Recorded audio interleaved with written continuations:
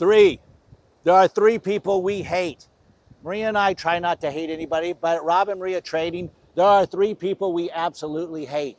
Three people that come over to our house all the time. Three people that come over when we're in bed, when we're having dinner, when we're out on the beach. They don't care. They come all the time. And if you're an active trader, they're going to come to your house too, and you've got to stop listening to them. It's woulda, coulda, and shoulda. You would have done better. You could have done better. You should have done better. Yes, they're going to come. Don't listen to them.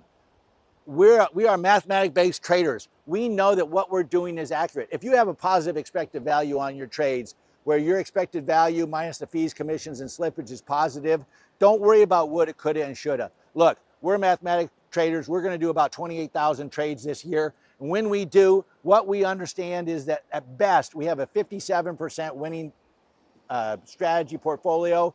We're going to lose 43% of the time. So 43% of the time, woulda, coulda, shoulda would be correct. Don't let them get into your head.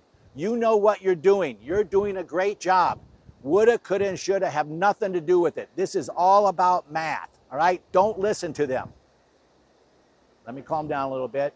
We like most people, but woulda, coulda, and shoulda have no business and no part of your mindset. Keep them out of your head, and you'll be a much better trader. I hope you, Maria and I hope you have a great trading week. And check out our 6 Trades Daily program. It's doing great.